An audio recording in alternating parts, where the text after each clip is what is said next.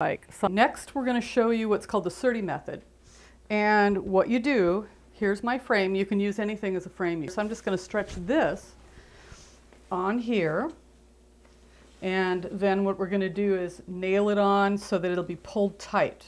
Put what's called the Gouda Resist. The one that I'm using comes in a tube. I just find that easier to manage.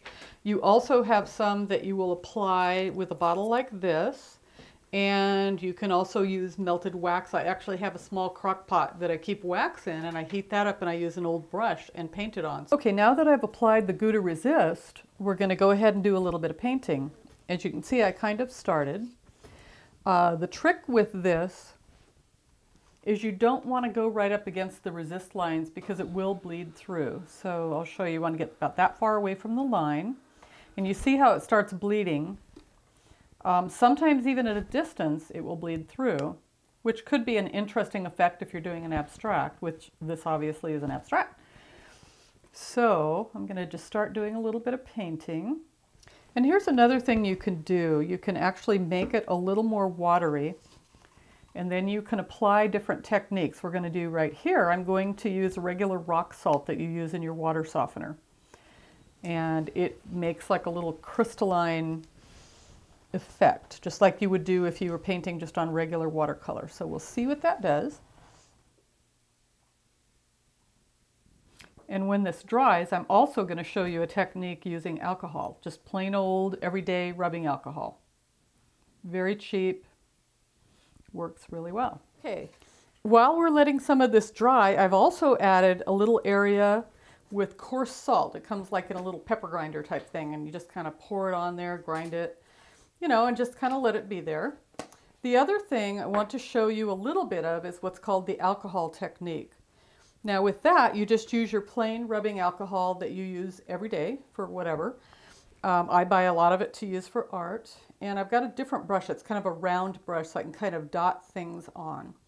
So I'm going to dot a little bit of alcohol in various places, and if you look real close, you'll see that it sort of washes the paint away. But it gives it kind of an interesting effect. You can actually see like a definition. Okay, so lucky me, I get to help too right now. It's fun, it's playtime.